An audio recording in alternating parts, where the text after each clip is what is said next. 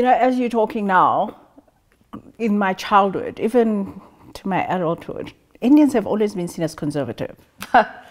You've never struck me as like the stereotypical. Do you fit within your community? Yeah, that's such a beautiful question, because stereotypes box us, right?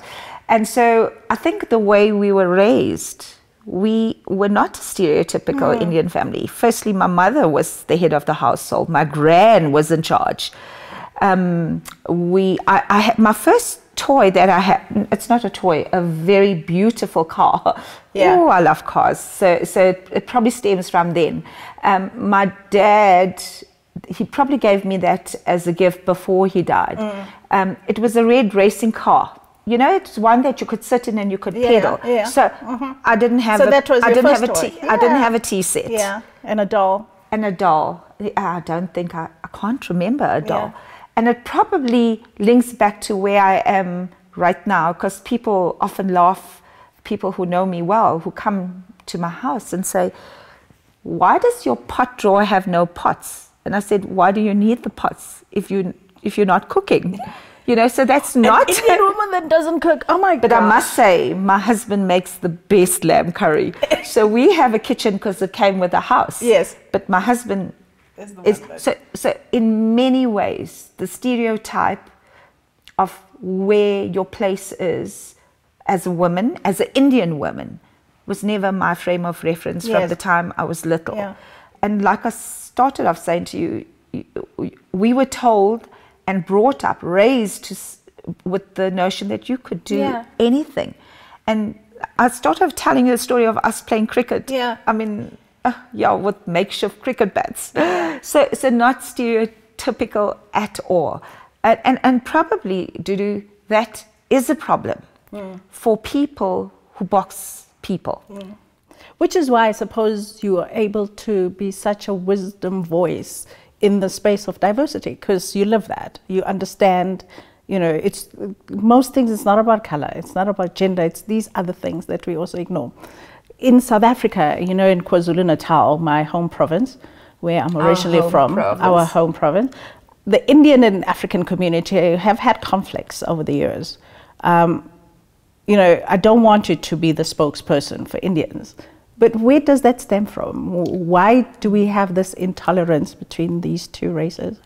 So I'm glad you said that I'm not the spokesperson, because I think this is better probably answered by somebody who has expertise in the history of this. But I want to start off by saying it's interesting how we've made this about Indians and blacks in Natal. Surely the bigger question should be, we both race groups were victims of a system, and which put us in a hierarchy. Which put us in a hierarchy. True, not of our doing, because remember, it was a systemic way in which we were kind of built into that hierarchy, as you call it, so that we don't unite. And part of that, in fact, when I was looking at Mum Winnie's documentary when she passed away, and I was thinking, because I'm going to liken that to the question you're asking me, how a system, a machinery, can cause far more damage than the reality of what it is. Yes. And your question then takes me to that point. From what I remember, and I did study history at university, because I think history matters. Beautiful book called Why History Matters. Is that the 1949 riots was a part of that machinery, of that systemic way of pitting one against the other. And you took your eye off the real thing that was actually at the core of our problem. Which is happening now even. Isn't that so? We're calling it xenophobic. It's not. It's an economic war. Absolutely. And we keep on adopting labels that are not of our making. So when you say the intolerance for each other, I don't think it's intolerance. I think it has been maybe both sides victims of a system that was by design. And I'm saying this very, very emphatically, because like you say, that by design approach, we've seen it play out now. I think I don't want to get locked in that past, but I want to offer what I think could be a way out. Of course, because it's more important that we talk about solutions. So that we're not manipulated by politicians. Absolutely. This is what we're getting into now. Yeah.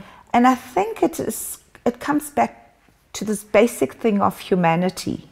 When we start to talk and understand each other and how we got into this room, the beautiful way in which you started this interview, because you will not know me, really know me, if you don't know how I got to be here. I may be sitting in this affluent suburb today, but that's not the story of who I am. The story of who I am is how I got into this room. And so what we need to start to build on, and I want to extend it to where we are in 2019, is that let's move beyond the superficial. Let's get back to basics of understanding, why don't you like me? What is it about me that jars you when I walk into this room? And Lord knows you and I both have had tons of experience of that. The way we look, the way we are fiery, the way we stand up against that which is wrong, and that makes people uncomfortable. So there's a level of discomfort between the two race groups, but we haven't addressed the root of the problem. And what has happened in the process is that we've built on this over a period of time through judgment. And when you judge, you stop learning. It's time to suspend judgment and to understand what makes you, why do you feel this way when you're in my presence? Why do you think this is an Indian versus a black, whether it is, when I look at, we talk so much about black, white, Indian. If you were of colored, what we call the colored race in this country. Mixed race, The mixed race, I'm using the terminology of what people commonly refer to people of mixed race. Where do they fit in? What's their voice?